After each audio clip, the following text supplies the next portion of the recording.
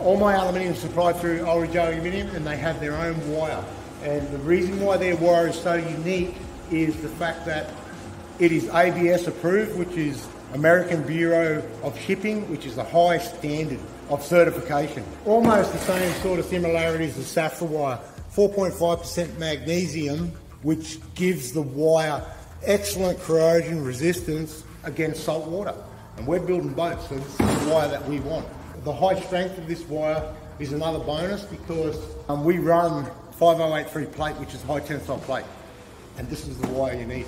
And look, I can vouch for it. I've been using this wire now for about 5 years. Prior to that, I was using Safra. I've got nothing against Safra, but I can honestly say this wire is as good, if not better, than the Safra wire.